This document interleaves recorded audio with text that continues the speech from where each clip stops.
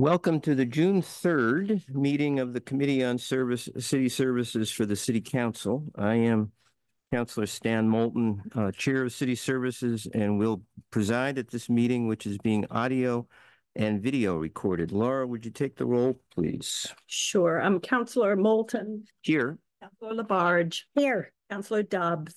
Here. And Councilor Rothenberg. Here. Let me make her a co-host so she can. Here. Sorry, Quaver, I'll give. We see you there. Okay, you have a quorum. Thank you. And Councilor Rothenberg, you can hear us? Yes. Thank you. All right. First order of business tonight is a public hearing on the laying out of Old Springfield Road. I'm going to read the legal notice that was published pursuant to Massachusetts General Laws, Chapter 82, Section 21. The City Council Committee on City Services will conduct a public hearing on Monday, June 3rd, 2024 at 5 p.m. in Council Chambers, 212 Main Street, to consider laying out the following as a public way. The portion of property consisting of approximately 1,667 linear feet with a width of 33 feet, duly laid out by vote of the Hampshire County Commissioners on September 7th, 1841, and shown on a plan filed in the Massachusetts Land Court in case number 35501A, sheet 2 of 4. Proposed city layout is also shown on a plan entitled Plan of Road, Old Springfield Road over Mill River, Northampton, Massachusetts, Bridge N 19068, prepared for the city of Northampton. Copies of the reference plans may be viewed at the Department of Public Works, 125 Locust Street, Northampton, during normal office hours. Any person interested or wishing to be heard regarding this application should appear at the time and place designated, which is here and now. The city clerk was also notified 15 days in advance. So we have completed all the legal requirements for advertising this public hearing. So at this point, I would ask Director of Public Works, Lascalia, to address us and explain what this means.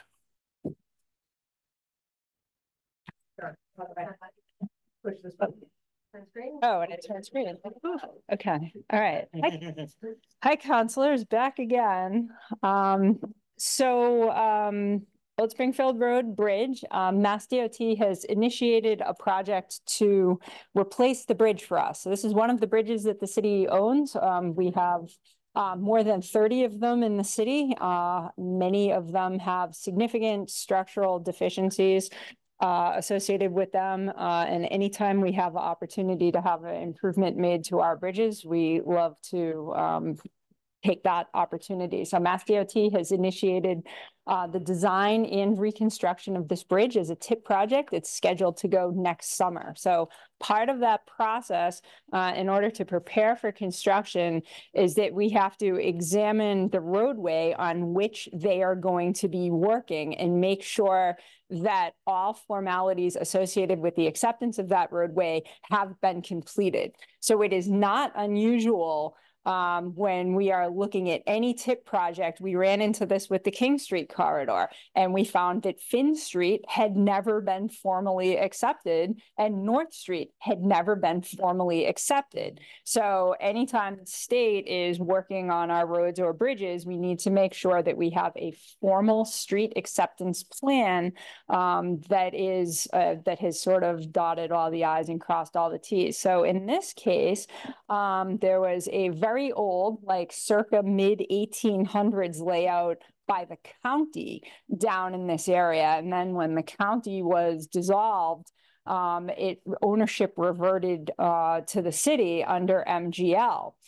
Audubon is the abutting landowner on both sides of Old Springfield Road. Mass Audubon had a plan of their land drawn up that was in conflict just by a little bit with the way the county had laid out this roadway. So the county had sort of a written description of what the roadway was, and then Audubon had their land laid out for a land court, and there was a slight discrepancy in the description of those two things.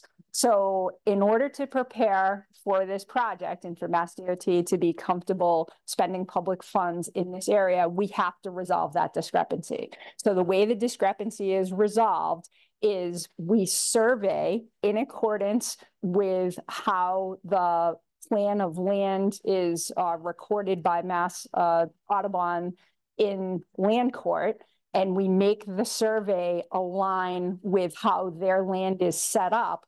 And those are the plans that were part of this agenda. So we're talking about like inches here. We're talking about the layout kind of just being rotationally off by, 6 or 7 inches. But again, Mass DOT isn't going to come in and work on a road that's like off by 7 inches, because then it's like, what's these 7 inches, and where is this? It's kind of like a legal limbo. So what we're doing is we are aligning what the land court decision or what the land court filing for Audubon says with the actual accepted city council layout of the way, so that we can then present that to Mass DOT and they can move forward with the project. So that is the purpose of this entire exercise.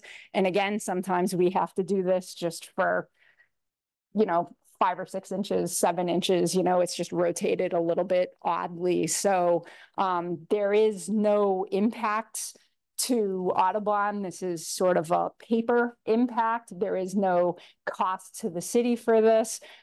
This is just a procedural item that we have to move through in order for construction to proceed. So hopefully that's a sufficient explanation. Yes.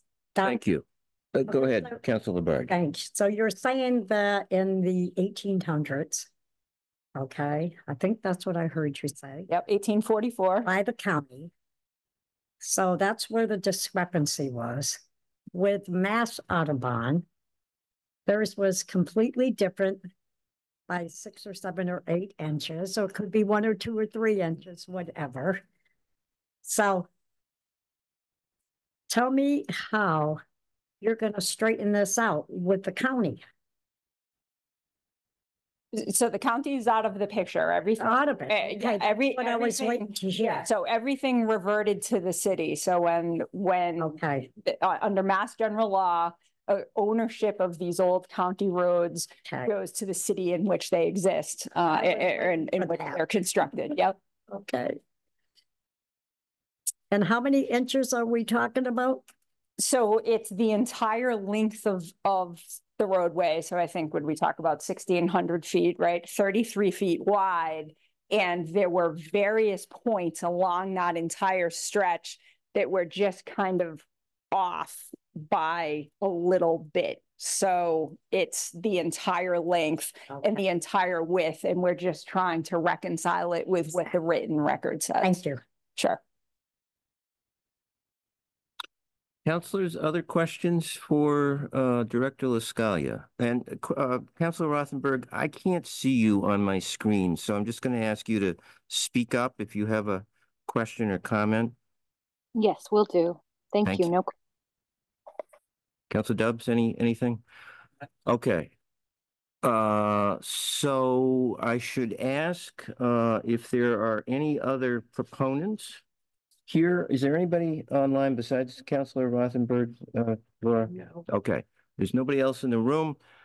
There are no opponents, I assume? No opponents showing up on Zoom? Okay. So I will say that Director LaScaglia mentioned the Audubon Society. They have been notified about this hearing by letter.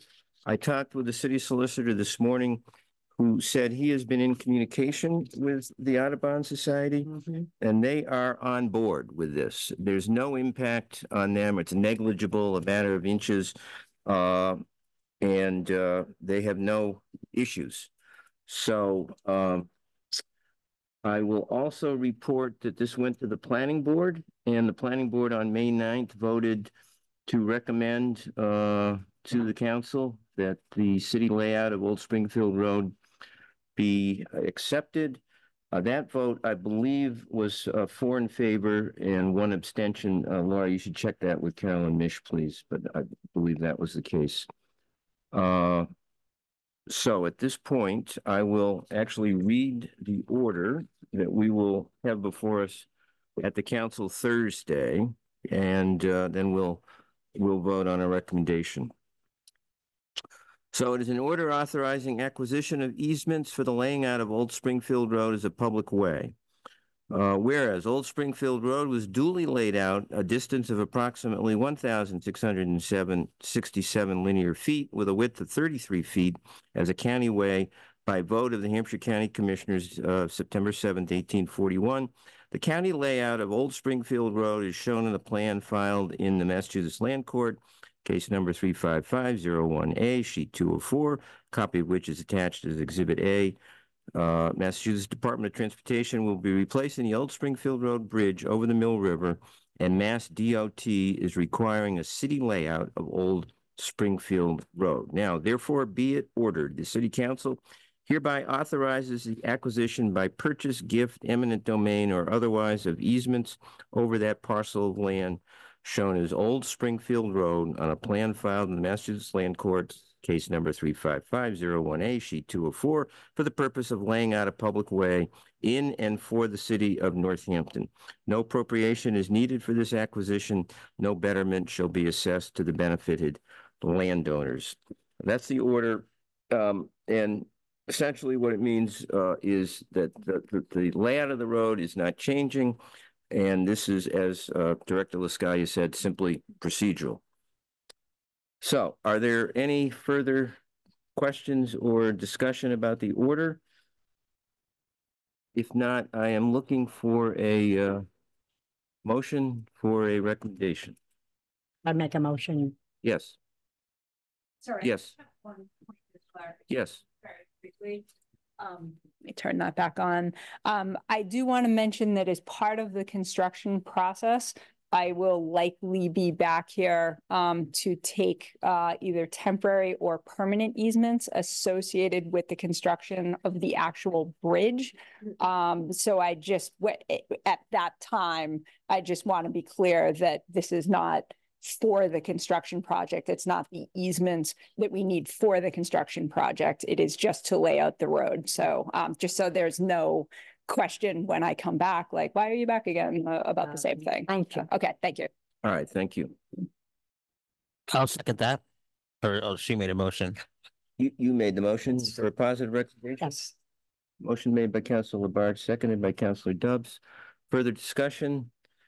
We need a roll call because we're not all in the room. So roll call, please. Councillor Moulton, Yes. Councillor Labarge. Yes. Councillor Dubs Yes. and Councillor Rothenberg. Abstain. Okay, that is three yes, 1 abstention. So that will go forward, presumably will be on Thursday's agenda with a positive recommendation. Thank you. Okay, next up is public comments. Thank you, Director Lascalia. You're always welcome to stay, but you're free to go. Okay.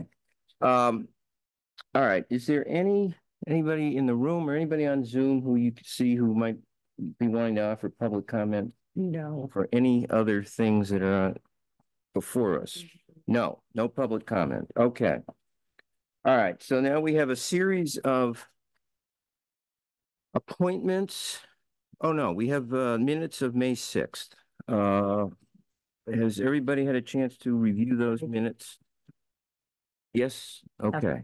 Motion made by Councilor Labarge for approval of the minutes. I'll second that. Seconded by Councilor Dubs. Any discussion about the minutes of May 6th? Roll call, please, Laura. Councillor Labarge, Yes. Councillor Dubs, Yes. Councillor Rothenberg, Yes. and Councillor Moulton. Yes. All right, minutes of May 6th are approved unanimously. Okay. All right, so we're on to a series of appointments and reappointments. And first up is the building commissioner. Before we start that, I'm going to make a disclosure about a past professional relationship I have with Commissioner Ross. On Sunday, March 24th, I had water in the basin of my home at 34 Perkins Avenue, called the fire department for assistance. In the course of their work, they contacted Commissioner Ross, who responded as an inspector, conducted his inspection, issued me some directives. I believe he was at my house for approximately 60 to 90 minutes.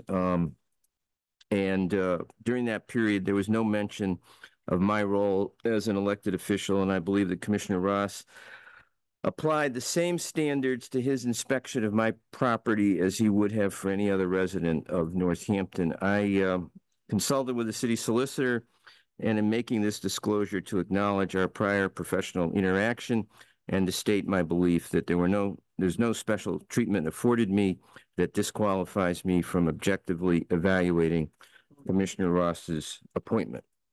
So that said, I will introduce this by noting that Commissioner Ross oversees the building department, which is charged with protecting the public safety, property, and land use through the administration and enforcement of the Commonwealth's building codes, plumbing and gas codes, electrical codes, architectural access regulations, and Massachusetts general laws as they apply to building safety, land use, and Northampton zoning ordinance. The building commissioner in Northampton supervises a full-time staff of 6 inspectors and other personnel. So the mayor is here to present Commissioner Ross. Thank you. Good evening, councilors. I am very happy to be here to speak to my appointment of Kevin Ross to the position of building commissioner for the city of Northampton. This is to fill the vacancy with the retirement of former Commissioner John Flagg. Prior to coming to the city, Mr. Ross had years of experience, including with his own carpentry contracting business as a foreman for Wright Builders and working for other contractors. And Mr. Ross holds multiple Massachusetts licenses, including a construction supervisor's license, a hoisting license, home improvement contracting, and Massachusetts building inspector. He has been the building inspector here in Northampton since 2018, where he's been with the department since 2018, and has been part of the succession planning for the department. This is another position where preparing for a change in leadership is absolutely critical, as there is a recognized national building inspector shortage. We are incredibly fortunate to have such a competent and committed member of the department who is ready to step into the commissioner's position and who has a deep knowledge of how to handle projects, both with technical expertise and with a wonderful customer service ethic. He's extremely dedicated. You may have noticed last Thursday when we had our budget hearings, he was here late into the night, ready to take any questions that people may have had, and also to show support for his other department head colleagues. Kevin has consistently been able to work with residents and with contractors to find workable solutions that comply with regulations and laws. And building works very closely with other departments and regulators, such as the DPW, planning, fire rescue, health, central services. Actually, I was going to point out that before we started the meeting, I witnessed a lovely interaction with Director Escalia and with Kevin, where they were sort of confabing about a situation that they're working on together. That I think was just is bolstered by the fact that Director Escalia has stayed to support Kevin for his appointment to commissioner. So he works very closely with other department heads and collaborates really beautifully with them. And they do a lot of pretty remarkable problem solving together. He's also worked closely with our longtime building commissioner before John Flagg, Louis Hasbrook, who retired as commissioner at the start of the pandemic, but now works a few hours a week as the intermittent inspector for the city. So we are extremely fortunate to have Kevin here in Northampton, and I thank the committee for your consideration of a positive recommendation on his appointment. Thank you. Thank you, Mayor. Commissioner Ross, anything you would like to say at this point about your appointment?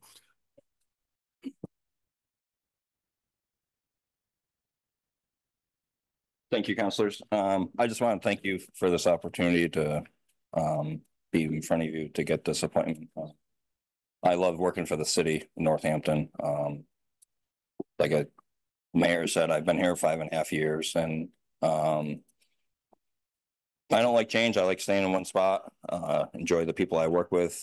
Like she said, got good relationships with DPW, fire, health, central services, PD. So we all work together to help serve the city. So I want to thank you for this opportunity.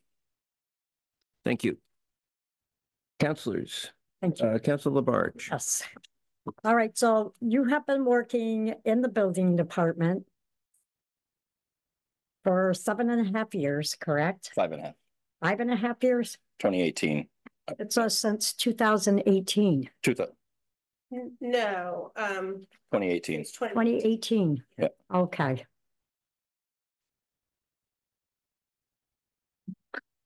Right. Didn't say that on mine. But anyways, I have known mostly every one of the commissioners since I've been a city councilor. To be honest with you, I've never heard your name before. So this is new to me and I welcome you. And it's not an easy job. You know, every building inspector I have worked with, they were busy in Ward 6, believe me. The complaints have always been phenomenal and they're starting to escalate again. And basically it's people trying to run businesses in their homes and that. And I have to say, even with Tony Patillo, even though he lives on my ward, he was a fantastic building inspector. Louis Hasbrook was excellent, and I'm so happy he's still with the department.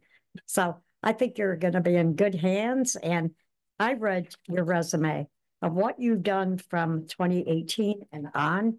Very, very, very interested in your work. So thank you.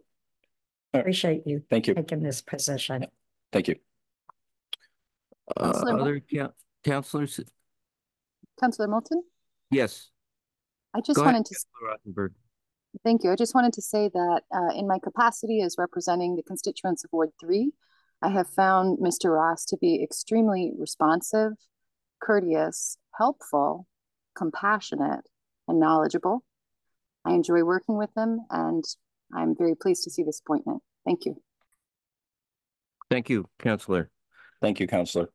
So I had one question, Commissioner, in that, can you talk a bit about your decision to leave? You had worked for many years in the private sector, doing a lot of hands-on work, construction work and so forth, management work. Yep. What prompted you to leave that to come work for the municipal government? So I was getting older, looking at my future. Still want to be involved with the building aspect of things. And I had an interest in becoming an inspector because you're still involved with the building. And it's a consistent job. You're not worried about when you're getting paid, you know, the pay is, you know what you're getting when you're getting it. Consistency and looking out for my future. And do you based on the last 5.5 years here, has it been what you had hoped for? Yeah, I enjoy my job. Actually, I enjoy it. Good. It's something different every day. So There is something different every day, and regulations change, the stretch code and the specialized stretch code. Yep. And we got a new building code coming out next month and fully adopted at the beginning of the year. So yes, we got a new building code coming out. so you think you made the right choice? Yeah, absolutely. Okay, great. You can tell he's got a smile on his. Any further questions for either the mayor or the commissioner? Okay, then looking for a motion. Yes, I make a motion with a positive recommendation for Kevin Ross to be appointed as building commissioner to the full city council. Is there a second? Second, sure. Motion made by Councilor Labarge, seconded by Councilor Dubs for a positive recommendation on Commissioner Ross's appointment. Any further discussion? Roll call, please. Counselor Dobbs, Yes. Counselor Rothenberg, Yes. Counselor Moulton, Yes. and Counselor Labarge. Yes, Okay, so that's a unanimous positive recommendation that will go on to the council, presumably be on the agenda Thursday. And thank you. Thank you for being here tonight. Thank you for your service. Thanks. Thank you very much. Yay. I'm not gonna be able to be here Thursday for the meeting. My daughter's graduation. Yeah. No, that's fine. Okay, all right, perfect. Thank you very much. bye. Thank you.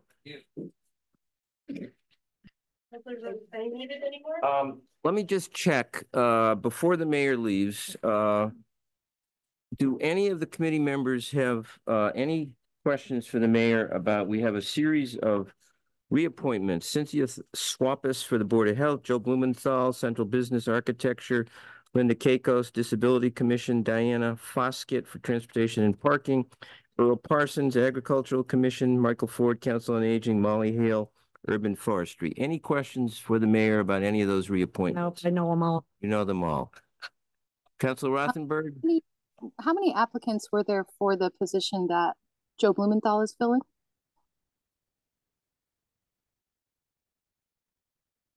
I mean, since it's a reappointment, he submitted a reappointment. I'm not sure that we have had any other applicants for that position. Thank you. Sure. Anything else, Councilor Rothenberg? No, thank you. Good night, Mayor. All right, thank you. Thank you. Bye. Bye-bye. Okay, before we move on to those reappointments, I'd like to first take up the new appointments. And I will start. I interviewed William McGee, who lives on Prospect Street. And his appointment is a three-year term on the Arts Council. So I will give you my report. Mr. McGee has an eclectic background, and I would describe him as a problem solver. He has had an extensive military career. He worked as a supply sergeant in the Army for more than 8 years, and then served for 32 years in the Air Force Reserve at Westover Air Reserve Base in Chicopee, where he was a commissioned officer serving as medical logistics, in charge of moving injured patients from combat areas to hospitals in Germany and the United States. He later worked for Bay State Gas. He was a commercial energy analyst, served clients throughout the state, became an expert on HVAC systems. In addition, about 5 years ago, he took over responsibility of managing his family's farm in Alabama, where 450 acres of timber are harvested. And in that capacity, he secured a USDA grant to expand that operation by planting more than 200 pine trees. He's lived in Northampton since 2010. He's got the relationship to Western Mass from having served at Westover, also has relatives in Springfield. So you might ask, as I did, why does a man with his background in the military, and knowing heating and cooling and harvesting timber, why is he interested in volunteering on the council, on the Arts Council? Well, it turns out that he also describes himself as a street photographer who has a lifelong interest in photography that started years ago when he was using a Kodak Brownie camera. He studied photography in Monterey, California, later at the University of Maryland. He has large metal suitcases full of his framed photographs. He's exhibited locally at both Cooley Dickinson and the YMCA. He's attended a couple of meetings of the Arts Council and has a particular interest in encouraging young artists as well as older people like himself who have practiced as a hobby to publicly exhibit their work and to broaden the number of locally available venues available for smaller shows. So that is why he has applied to serve on the Arts Council. Questions? I have a question. Yes. How did he come to learn about the opportunity to apply, if we know? Well, Councilor Rothenberg, he is the, if you looked at the application materials, he's the one who had applied for a number, he had checked off a number of possibilities. He was interested in some kind of volunteer service with the city. And I think through conversations, he had talked with Brian Foote, and he narrowed it down. As I said, he attended a couple of meetings of the Arts Council. He finally thought that the best fit for him was on the Arts Council. So would we summarize this as sort of a self-referral to volunteering? Yes. Yes, he was seeking, I mean, he's largely retired now. So he was seeking a volunteer opportunity on a city board or commission. Great, thank you. All right, so I would move a positive recommendation based on my conversation with Second it. okay. Well, I made the motion, seconded by Councilor Labarge. Any further discussion about William McGee? I would just say he sounds lovely. I love those ideas that he had. Yes, I think if you meet him, Councilor Rothenberg, you will find him a lovely person with eclectic interests. Hmm. All right, roll call, please, on a positive recommendation. Councillor Rothenberg, Yes. Councillor Moulton. Yes. Councillor Labarge. Yes. And Councillor Dobbs. Yes. Okay, that recommendation is unanimous. And we'll go on to the city council, presumably on Thursday. All right, next up also is an Arts Council appointment of Glenn Font and Councilor Labarge. Yes, I had a really interesting talk with Glenn Font. And I also asked him, his resume is excellent, what he's done in his life. I asked him what brought him to Northampton. He said his wife grew up in Northampton. We lived in the Boston area for many years. And when we started a family, we began to discuss moving to Northampton. One of the things I've always loved was how many music stores and bookstores there are downtown. And I knew it had a great art scene.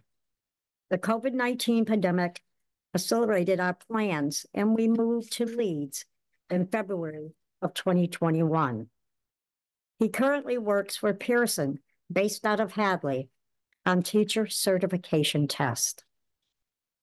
I also asked him, what did he know about the Arts Council?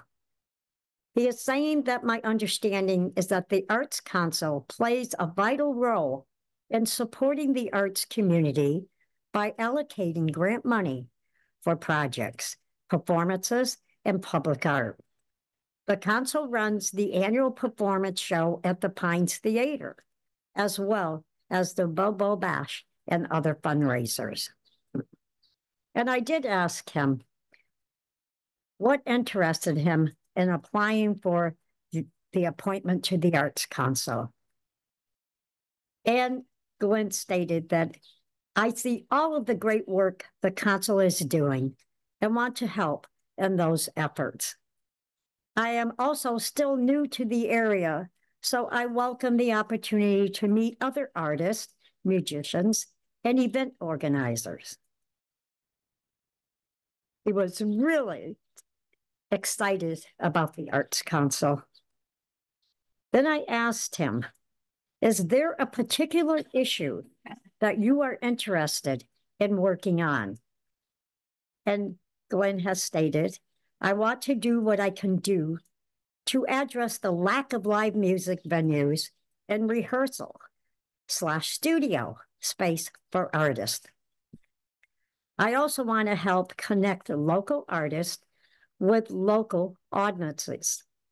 To me, that means finding new ways to connect with the community at large, so they know about all the amazing things that are happening here in Northampton. And looking at his resume, you can see his background, and I did ask him about his background. He graduated from Berklee College of Music in 2005 with a bachelor's in music business.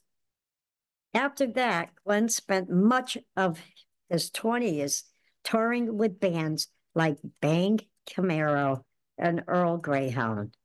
And then in 2011, he earned his master's degrees in education and spent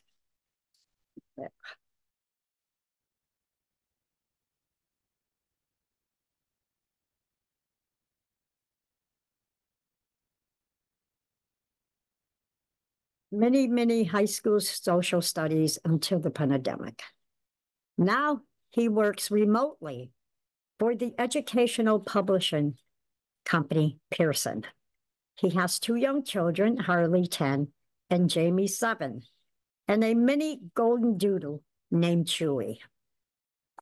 I also asked him, what work or life experience do you have that is relevant to this role?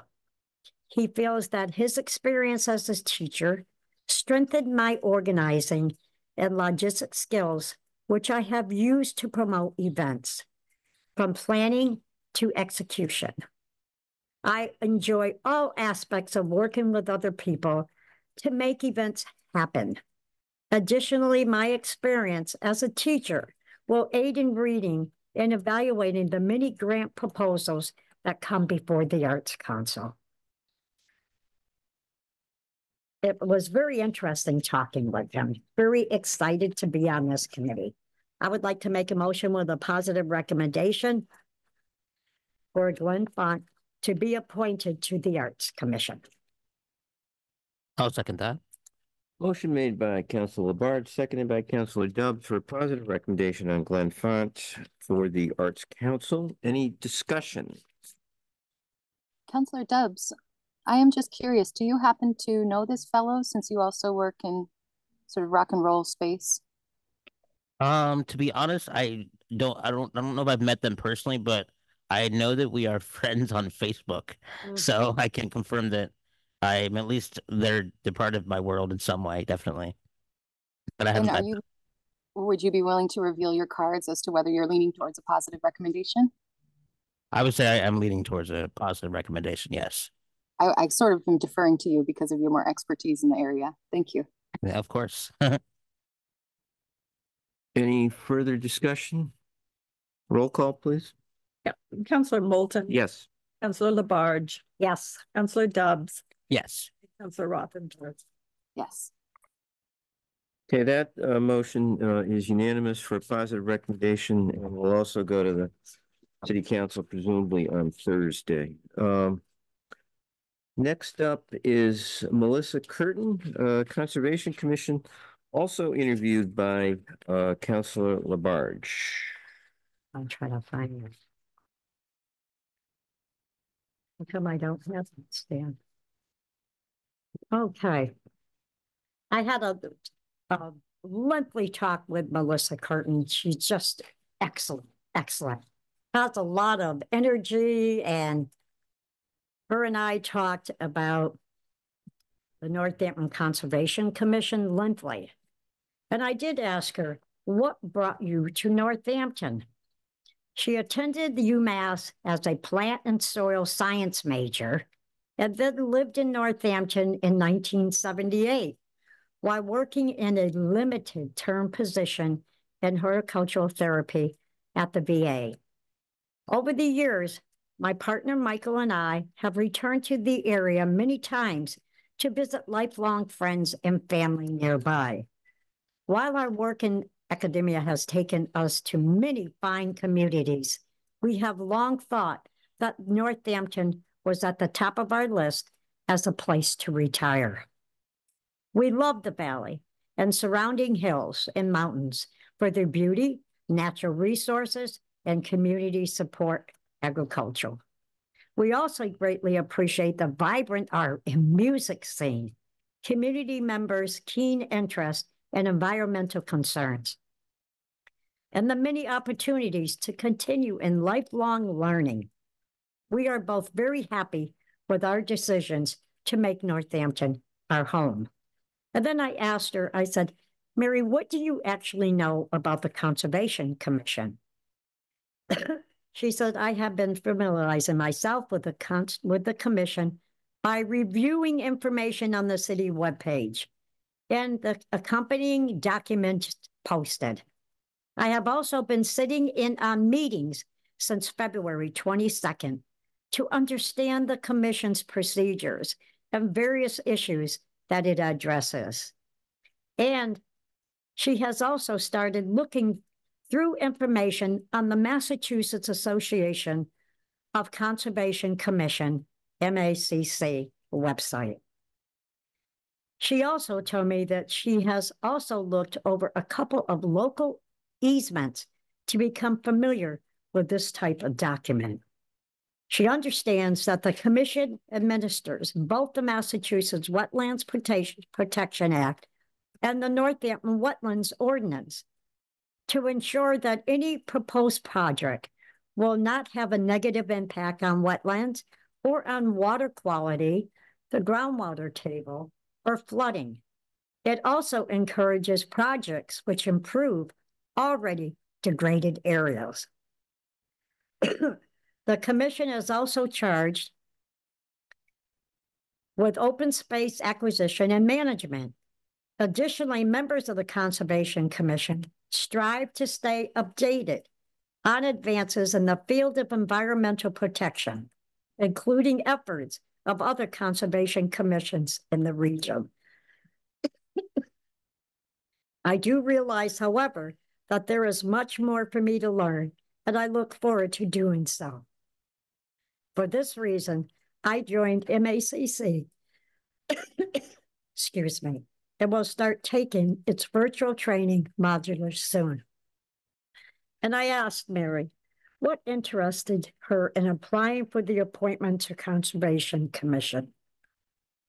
She said, when moving here, my partner and I immediately started enjoying walking in our conservation and open space areas, as well as learning more about the natural history and local ecology of the area. Clearly, these are precious areas for our community and the local regional ecosystem. And I've then met two people who have served on other conservation commissions in Massachusetts and in NH. And Mary realized that serving on our local commission would be a fulfilling opportunity. As a volunteer at Look Park, I am part of an enthusiastic group that is installing a pollinator garden and meadow area and combating invasives, but I've wanted to do more. I've long had a passion for protecting the environment, but with our climate crisis, I believe it's urgent to do as much as possible to protect our natural resources. I've also been deeply impressed by the respectful communication during commission meetings when discussing complex and often challenging issues. Their example has inspired me to learn more about these issues. And when this vacancy opened up, I was immediately enthusiastic about the possibility of joining the commission. She just was such a pleasure of talking to you, Mary. Then I asked her, is there a particular issue you are interested in working on? Mary stated, this is a challenging question to answer because there are so many important issues. I am particularly interested in stormwater management, especially green infrastructure and buffer zones, including issues about water quality and groundwater supply. I am also studying up on the BMPs for mitigating different invasives, and am enjoying learning more about native plants and pollinators. I especially look forward to learning more about wetlands and strategies for protecting and restoring these crucial elements of our environment. And reviewing the documents linked on the Northampton Conservation Commission, as well as the commission training modules for the MACC Fundamental Conservation Commission certificate. I find that I have a keen interest in all of the topics. In fact, this is a strong reason for my interest in serving on the commission. And if you look at her background, it's really amazing. She grew up in a small town in Vermont on the Connecticut River and spent a great deal of time outdoors in Vermont, New Hampshire, Maine, and New York, hiking and camping, fishing, canoeing, swimming, skiing, and working, clearing brush, mowing, raking, weeding, collecting maple syrup, shoveling snow. She attended high school in Pittsfield, followed by her studies at UMass. She has long loved the Connecticut River Valley and have traveled along the river between Northampton and Bradford, Vermont for over 50 years now. In fact, about 20 years ago, I was buying a breakfast bagel in Amherst, and the young person working the counter jovially asked me what I would want to do if I had all the money in the world. Having just driven down from Bradford, I immediately replied, I would use all my money to try to protect the Connecticut River and all of its watershed.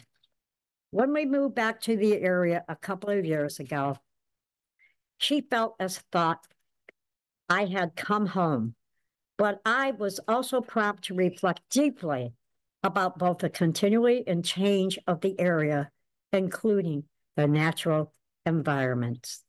The area is still beautiful, yet there is much to be done to mitigate effects of our climate crisis. Motivated by my lifelong love of the New England outdoors and long-held concern for the environment, it would be a privilege to serve on the Conservation Commission. As stewards of the land, I believe we have a shared responsibility to the flora and fauna, as well as to the younger generations of fellow humans. I make a motion with a positive recommendation for Mary Curtin to be appointed on the Conservation Commission. Second. Okay, thank you, Councilor Labarge. I feel like I've just read her biography. Thank you. I talked for a good hour and a half. Well, that's a very positive sign. Now you refer to her as Mary. She goes, her name is Melissa and she goes by Mary. Okay, so we're got a positive. Melissa Curtin is a root. Yes, positive recommendation. A motion made by Councilor Labarge, seconded by Councilor Rothenberg on Melissa Curtin. Any discussion? I just wanted to note that it sounds like this is the wife of Michael Curtin, who we recently added to Historical Commission. And I just want to say, wow, what a great addition to our community. It sounds like both of them are, and they both were like real experts in these areas that they applied to. So I just feel very fortunate, especially with the climate and the stormwater interest she has. I mean, that's so, so helpful. And thanks for the great report, Councilor Labarge. Thank you. Any further discussion? Okay, roll call, please. Councilor Labarge. Yes. Councilor Dobbs. Yes. Councilor Rothenberg. Yes. And Councilor Moulton. Yes. That is unanimous positive recommendation for Melissa Curtin for the Conservation Commission, which also will go to the City Council, presumably on Thursday. Next up is Sydney Mininger, Disability Commission, and Councilor Dobbs. Thank you. Yes, Sydney Meininger. I had a wonderful Zoom session with her last week. She will be one of the youngest members to our Disability Commission that we've had, and I think that's going to be a really great perspective to have on the commission. So I asked her a few questions. So first of all, like what brought her to Northampton, and when she finished school, her family moved to Northampton, and then so she said that a friend had told her about the Disability Commission and that they thought she would be a good fit. Having a more invisible type of disability rather than a visible disability, I think that she will have a very unique and much needed perspective on the Disability Commission, which is something that it definitely needed on our commission. Um, when I talked to her about I asked about what she knows about the Disability Commission, and I asked what, in her opinion, what is the purpose of the Disability Commission. And she said that the purpose is to help the city become more inclusive. And in terms of the role that she'd like to play, she would like to help the city to develop programs or policies that impact the disabled community in a positive way. Um, when I asked her about a particular issue that she might be interested in working on the Disability Commission, she stated that she believes that sidewalks in Northampton should be more wide, and she'd like to work with the city to see how we could widen the sidewalks over time. Um, and she had has a really interesting background and a life experience that would make her role very relevant on the Disability Commission.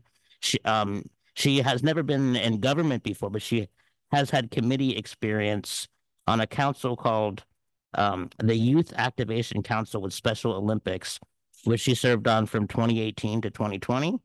And the purpose of that was to make sports more inclusive for all at schools.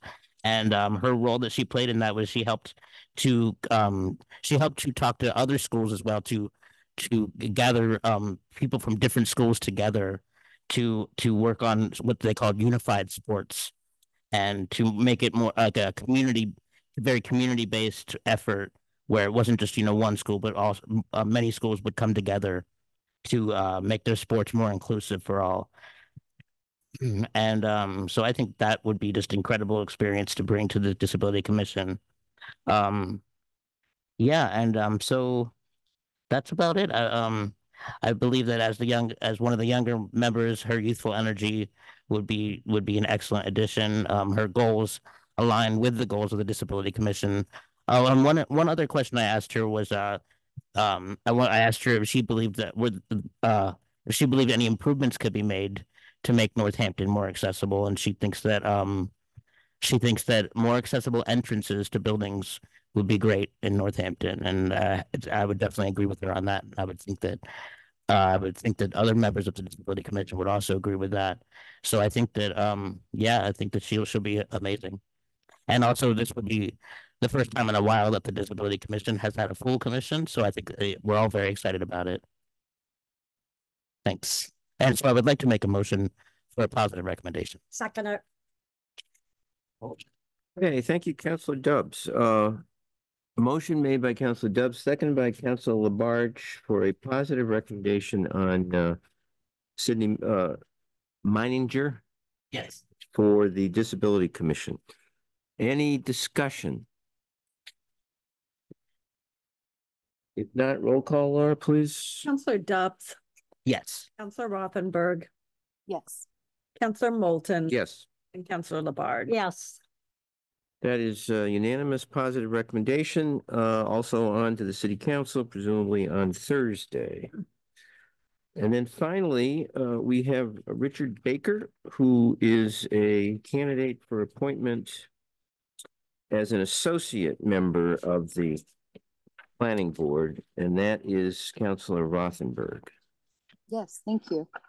So I think here again, we are really lucky that we have some folks fairly new to the community who are bringing expertise that is really on target with the applications that they're making.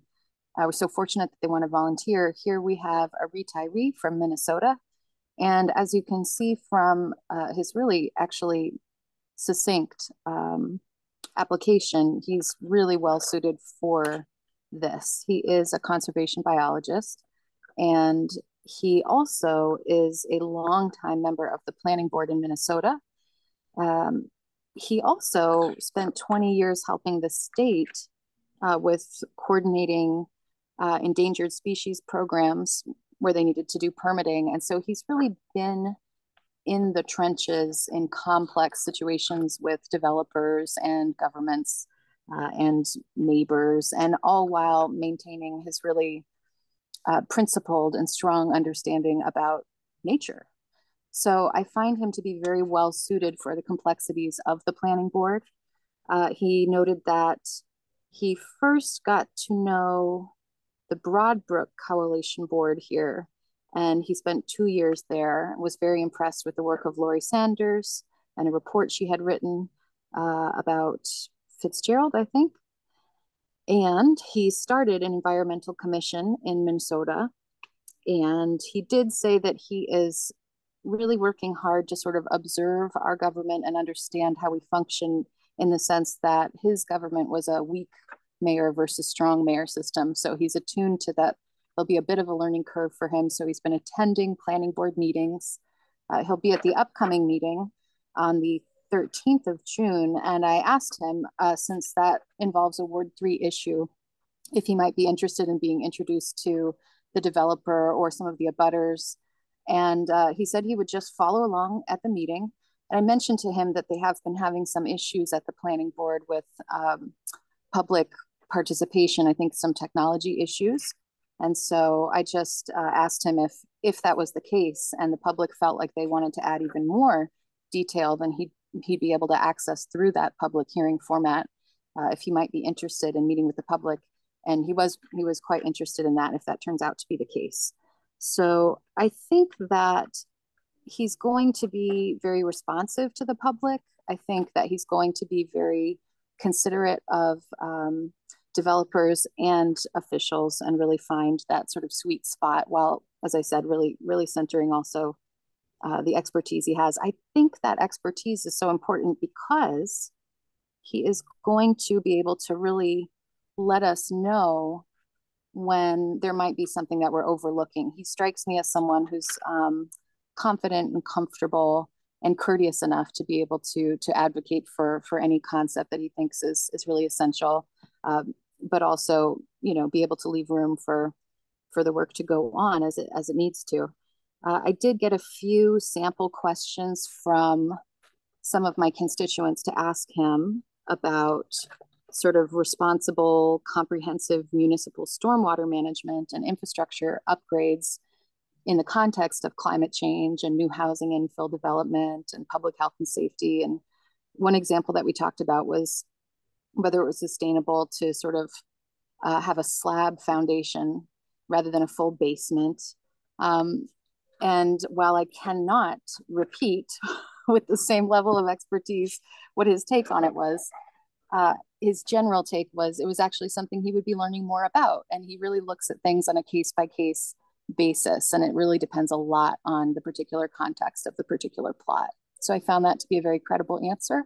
And I think he'll be a great addition. I really enjoyed meeting with him. I think he'll do a good job keeping us as counselors informed of things, at least the way that he sees it. I think he'll be able to really teach us when he thinks there's something we need to learn. I liked him very much. And I just wanted to say in closing that part of the reason he chose Northampton is because of the train accessibility to New York City. He has a family ties there, and he was just thrilled that it is so easy to get there.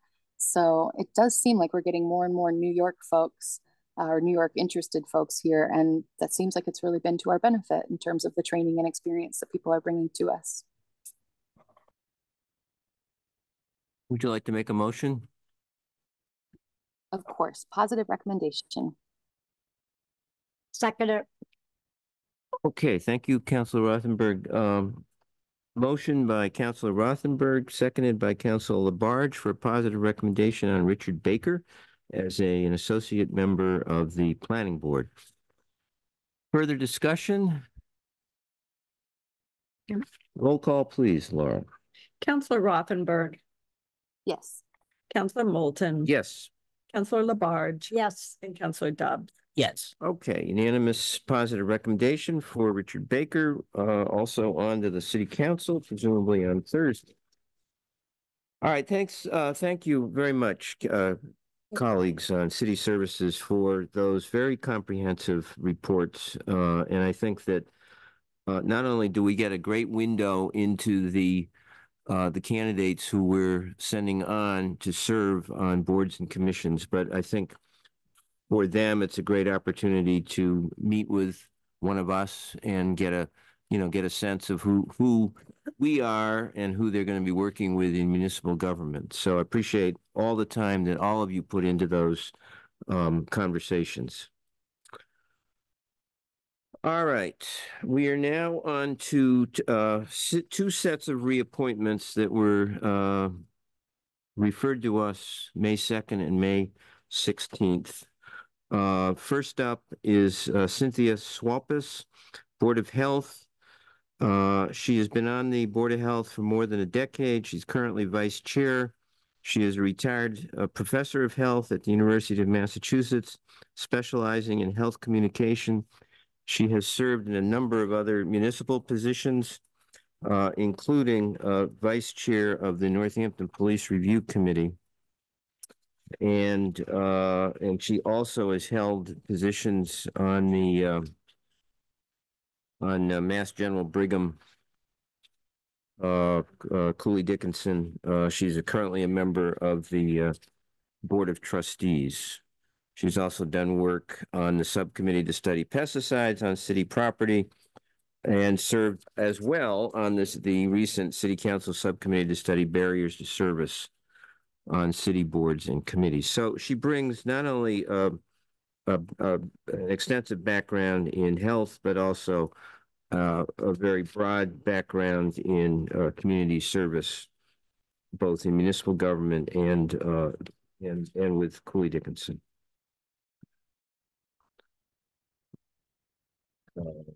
So I'm seeking a motion. Motion for a positive recommendation. Cynthia. All right, motion by Councilor Dubb, seconded by Councilor Labarge for a positive recommendation for Cynthia Swalpus reappointment to the Board of Health. Any further discussion? Roll call, Laura. Counselor Moulton. Yes. Counselor Labarge. Yes. Counselor Dobbs. Yes. And Counselor Rothenberg. Yes. That is a unanimous positive recommendation on to the City Council, presumably on Thursday. Next up is Joe Blumenthal, who is up for reappointment to the Central Business Architecture Committee. Joe Blumenthal, longtime downtown business owner with appreciation for the city's architecture. He has been the Chamber of Commerce's representative for at least 2 decades on CBAC, and actually served on the committee that resulted in establishing this committee. His interests are particularly in preserving the mix of downtown architecture, and currently he is most interested in working as a member of CBAC and helping to shape the redevelopment of 33 King Street, the old registry building, which falls within the central business area that CBAC has purview over. So, seeking a recommendation for Joe Blumenthal. Yeah. I'll make a positive recommendation for Joe Blumenthal to the Central Business Architectural Committee to the full City Council. Is there a second? Well, I'll second it. Okay, any further discussion? Yes, I'd just like to make a observation. I recently attended one of the more recent Central Business Architecture Committee meetings. And the reason was because at this meeting they were discussing a wheelchair lift that was being added to 41 Strong Avenue in Northampton. And so this particular wheelchair lift that was being added to the building needed to go through approval of the central business architecture in order for the lift to be built. I personally was not impressed by Joe Blumenthal's comments that he made at the meeting. He referred to the wheelchair lift as ugly and unattractive. He also pushed for the rest of the committee to not vote to put a window on the lift because he thought that if people could see into the lift, to see the people using the lift, that would be unattractive. I found that really offensive. I told him that at the meeting, and I do not recommend him to be on the committee to be appointed. Thank you. All right, so just so I understand, Councilor Dubs, this was a wheelchair lift on a private building on Strong Avenue. There's three businesses on the building that has the honey dispensary, Bishop's Lounge, and Molino's, and they were ordered by the Massachusetts Architectural Access Board to become accessible. And I testified at the hearing that led to that order. And I was just, I was appalled when I heard him saying that a wheelchair lift that would benefit our community, members of our community, allow them access three businesses, and he would call that ugly and unattractive. He shouldn't be on that board. I have a question for Councilor Dubs. Go ahead. And what did he say? He said that he said there's no way. He said there's no getting around it. No matter what we do, the wheelchair lift is going to be ugly and unattractive. And he also gave the opinion that it shouldn't have a window on it because people would see through the window, and that's not attractive. And you need a window on a wheelchair lift because you need to be able to see outside. You don't want to be in complete darkness while you're riding a wheelchair lift. You would have preferred that. Now, Councilor Moulton, the mayor with the reappointments, that application, they are called if they want to be still be reappointed. So did the mayor say anything about, did you talk with the mayor about this? I didn't speak with the mayor. No, I just attended the meeting because I was there to give my support for the wheelchair lift. And I was floored by what he said.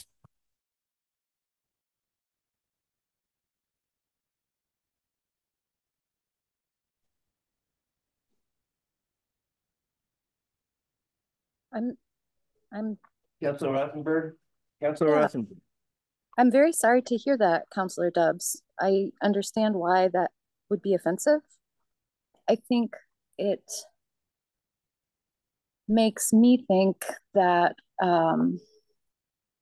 it would be a good idea to be thoughtful about this appointment because that seems like something that could arise again in the future. And I wonder if this is sort of an example of times, like changing times, and more sensitivity and understanding about some of the issues that are sort of newer for a board like this to be more thoughtful about. And so I think that I would actually be in favor of keeping this position open and actually thinking about whether we want to have some representation for disabled people on this committee. That sounds like that could be something that's really important.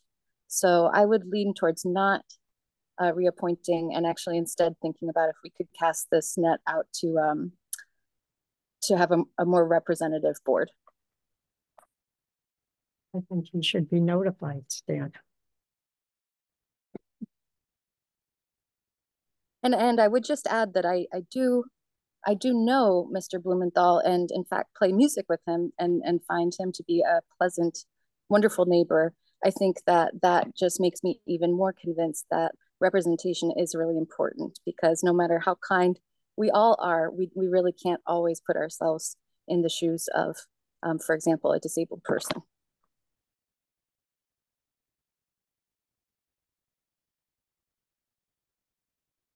We have a motion for a positive recommendation. Do you want to withdraw that motion, Councilor? It's been withdrawn. I'll withdraw my second. Is there a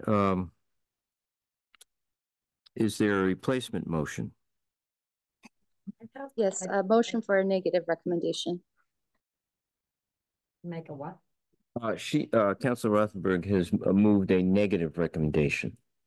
Unless, is there a better way? Is there a more tactful sort of motion to actually express what I was trying to express? Which was that turn to the mayor for reconsideration of considering a person with a disability.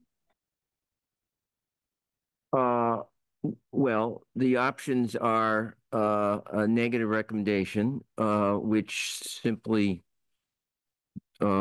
indicates that we don't feel he should continue on the CBAC, or a neutral recommendation, which would, I think, open up the discussion for perhaps what you're suggesting, that a wider group of candidates be considered.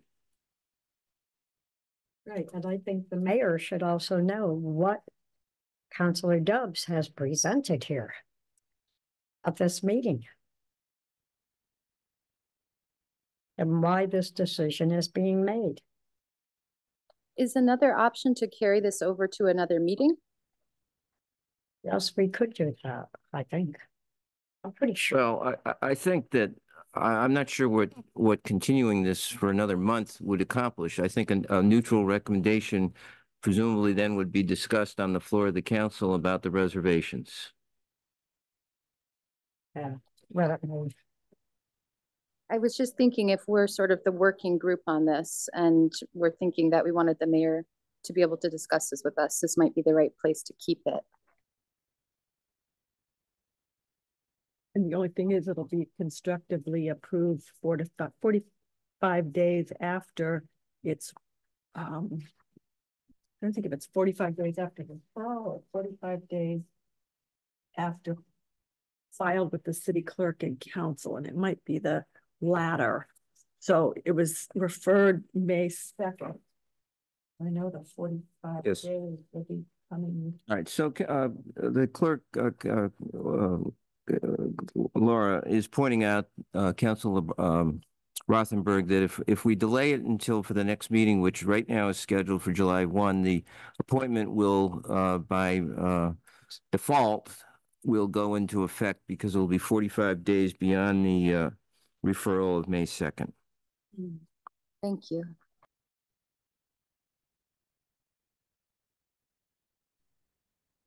Councilor Dubs, I would be interested to hear Councilor Dubs's thoughts if he has any. I'm just holding off until hearing what you guys think is the best thing to do. Yeah, just whatever you guys think is best. I'll agree with that. In my opinion, a neutral recommendation with then an explanation to the mayor why this is going forward with a neutral recommendation is the best course of action. I'm okay with that. What do you think, Waverly? Yes, I would make a motion for a neutral recommendation.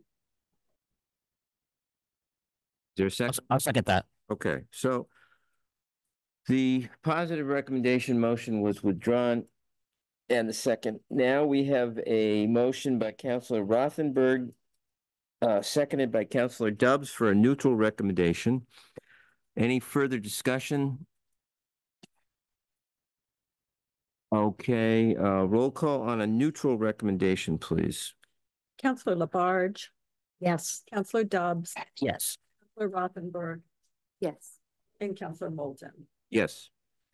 All right, so that neutral recommendation is unanimously approved. Will go on to the council presumably Thursday. I will notify the mayor why this is going forward with a Yes. neutral recommendation.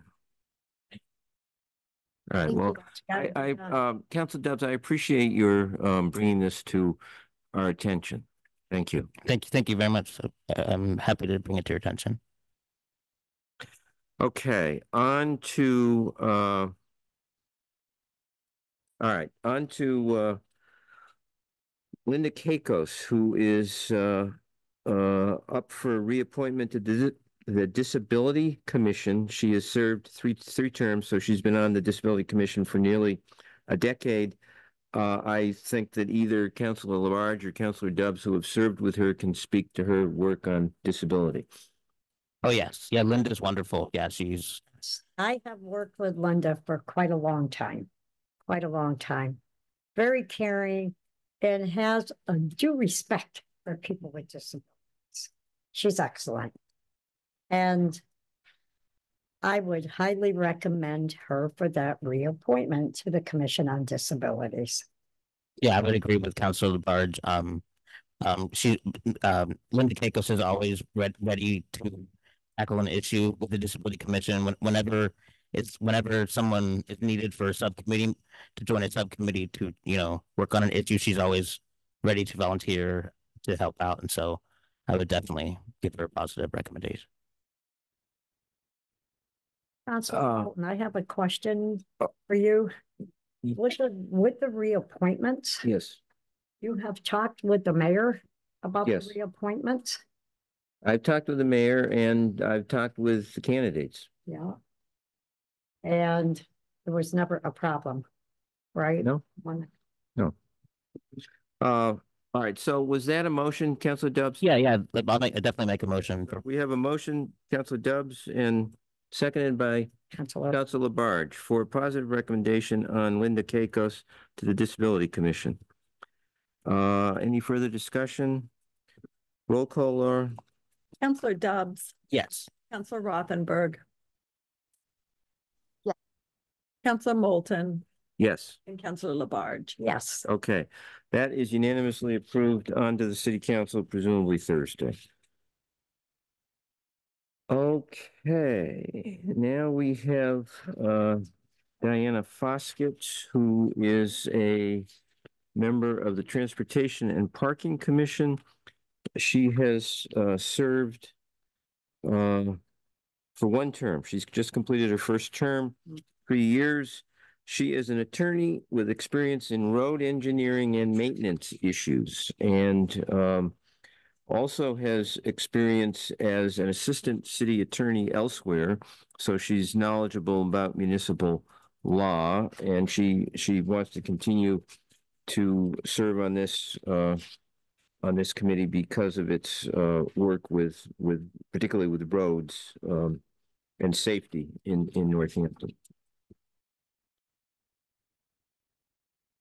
So seeking a motion. Make a motion to positive recommendation for Diana Foskett. Second it. Motion made by Councilor Dubs, seconded by Councilor Labarge for a positive recommendation on Diana Foskett to Transportation and Parking. Any discussion? Just wanted to let you all know I will be abstaining because I did not get to do as much due diligence as I like, although her experience sounds fascinating. Okay, thank you, Councilor. Roll call, Laura. Counselor Rothenberg, Abstain. Counselor Moulton, Yes. Counselor Labarge. Yes. And Counselor Dobbs. Yes. Okay, that passes with 3 yes, 1 abstention. Positive recommendation on to the City Council, presumably on Thursday. And now we're on to the May 16th group. Agricultural Commission, Earl Parsons, who goes by Chip, lives in Hadley, but his family has farmed both in Hadley and Northampton, particularly in the meadows in Northampton. He is the 12th generation of his family, which has farmed that land. He is the only non-resident of Northampton to serve on the Agricultural Commission. He is a member because of his farming in the meadows and the Agricultural Commission's efforts to have a diverse group of farmers, both in terms of the geography and crops and so forth, different experiences. Chip Parsons has served on the Agricultural Commission since its beginning about a decade or so ago. In addition to his extensive family experience with farming, and I can say I think that they are one of the most respected farm families in this area. He's long been involved with the 3 County Fair Association, serving as director and twice as president. So I am seeking a motion. Yes, I'd like to make a motion with a positive recommendation for Earl Parsons to be appointed on the Agricultural Commission to the full City Council. I'll second that. Oh, sorry. Okay. Motion made by Councilor Labarge, seconded by Councilor Rothenberg on Earl Chip Parsons' reappointment to the Agricultural Commission. Any Discussion? Roll call, Laura?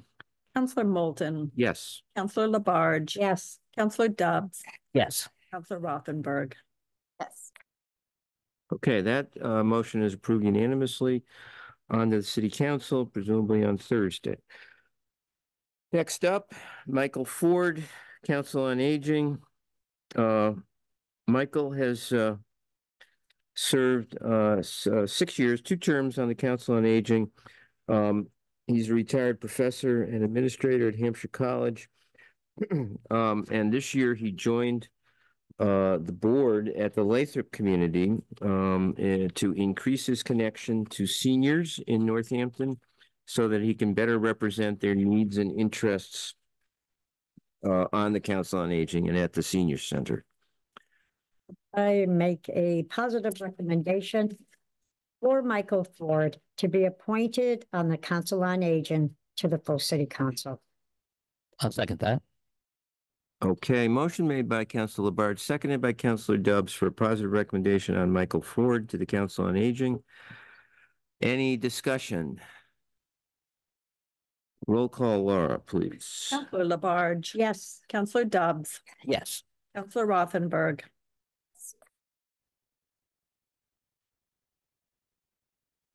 Sorry, yes.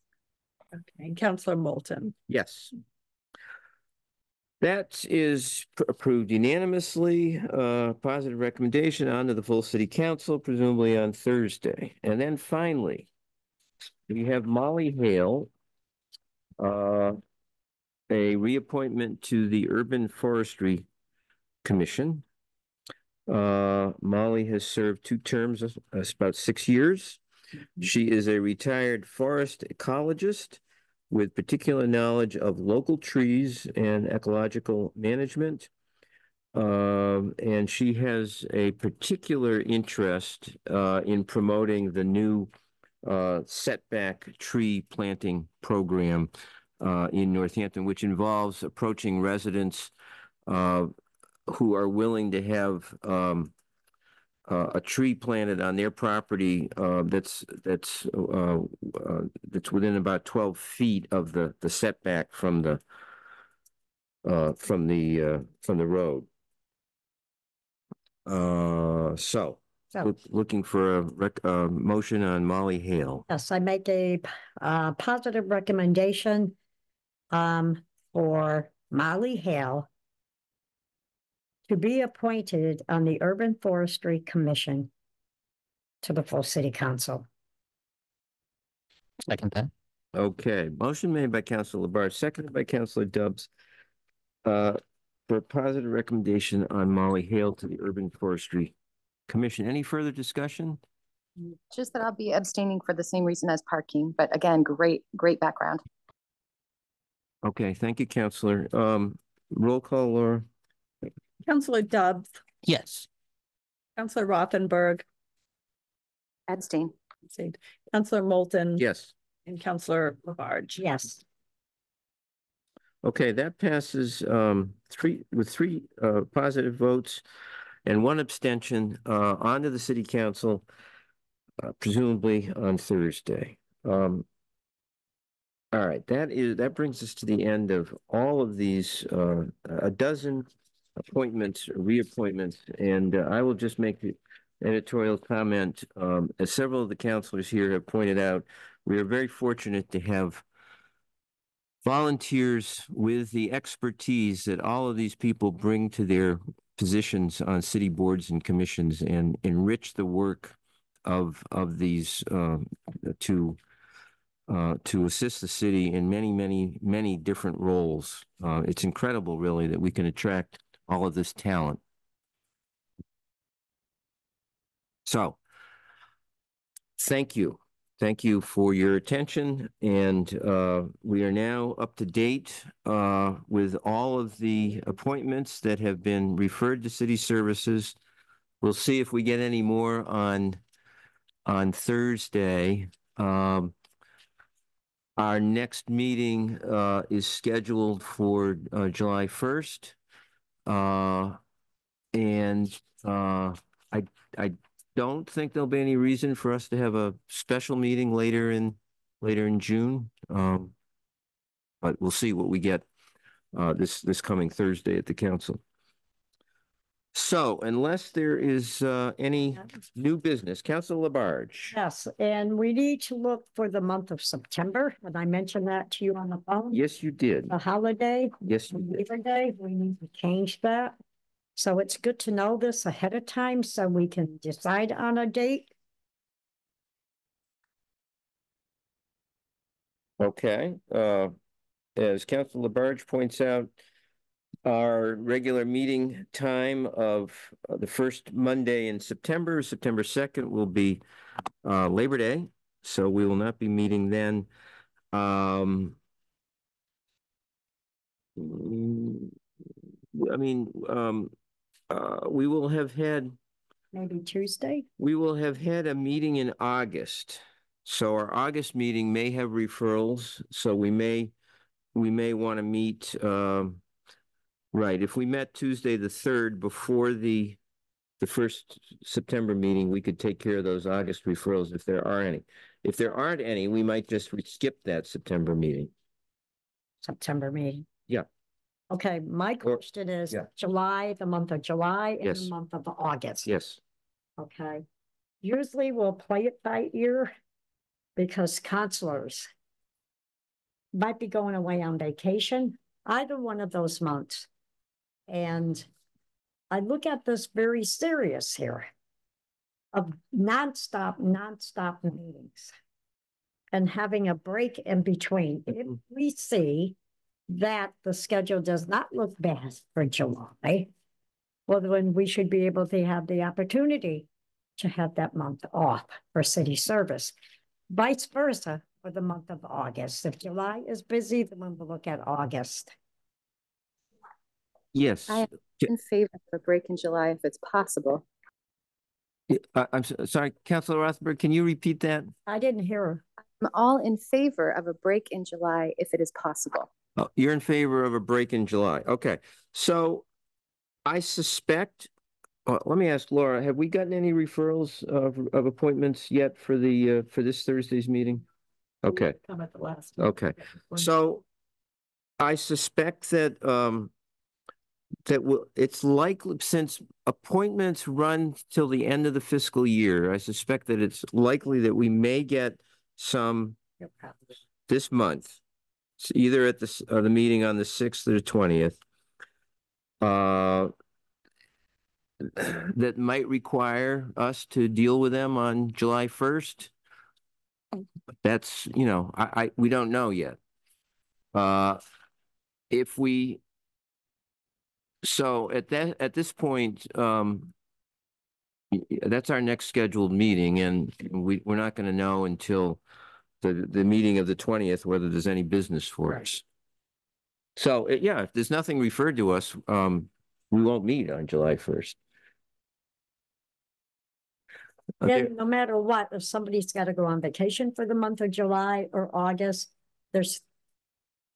we have 4 on this committee. So 3 would be fine. Mm-hmm. Mm-hmm. I could just say now, I actually will be going on a trip to LA, but I'll be back on July 1st. I think I can make that meeting, but it might make it a little tricky. Mm-hmm. Yeah. Hey, you deserve a vacation. Thank you. You too. Well, we'll decide once we see what we get either this Thursday or the 20th. Plus the fact, Corbally, her children are out of school and so forth. Yeah. And as you know, mother and a husband and the children, people go on vacations. We have one meeting in July, which is the 18th. Is that correct, Laura? In July, no, the 11th. Oh, it's before the 15th. So It's the 11th? It's the 11th. Okay. All right. So we have one meeting in July. So and one in August. yes, and one in August. So if we get referrals in June, we'll need to take them up before that July 11th full council meeting. But there's some leeway there. I mean, we wouldn't necessarily have to be the first if you're traveling back Councilor Dubs from LA, we could arrange a different date. Oh, that'd be great. Yeah. Okay. Even the next day would be great. Yeah. And I think Councilor Labarge, you're the expert on this, but we probably don't get too many referrals during the summer. Right? So we may not need to meet in August at all. And city service, we very seldom ever had a meeting, either in July or August. Councilors deserve a break. Yes, I concur, and we won't call any unnecessary meetings. Exactly. Okay. Any other new business? I have a question, Councillor Moulton, procedurally. Yes. If there is ever a commission that is feeling like they're having trouble getting their voice heard, much in the same way that sometimes the public feels they're having trouble getting their voice heard, are we an appropriate venue for them to come and have a meeting with us? Our charge is to oversee the activities and operation of municipal government. So yes, that's a rather broad charge. Okay, thank you. And I mean, it works both ways. I mean, we can invite, a municipal department or board or to come address us, or if they feel a need to express themselves, this would be an appropriate venue, I think.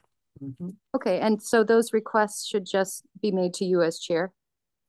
I'm not sure they should go directly to me. I think we might need to involve the full council to refer to us. I think that probably a request should go to the council president so that he can decide how to handle its referral. Now, which departments is what we're talking about? Do you have a specific board or department in mind? I do, but I don't want to get ahead of them if they have a way that they're still working on advocating for their issue. I just wanted to know if this was an option for them. So thank you.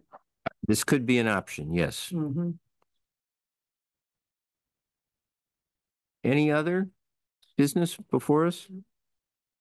If not, then I will entertain a motion to adjourn. Adjourn. Second that.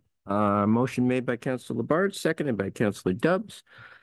No discussion, so roll call on adjournment, please. Go back to the beginning. I could be wrong. Councilor Moulton. Yes. Councilor Labarge. Yes. Councilor Dubs. Yes. Councilor Rutherford. Yes. Okay, unanimous vote to adjourn at 6:37. Thanks very much for your attention for the last hour and a half. Thank you.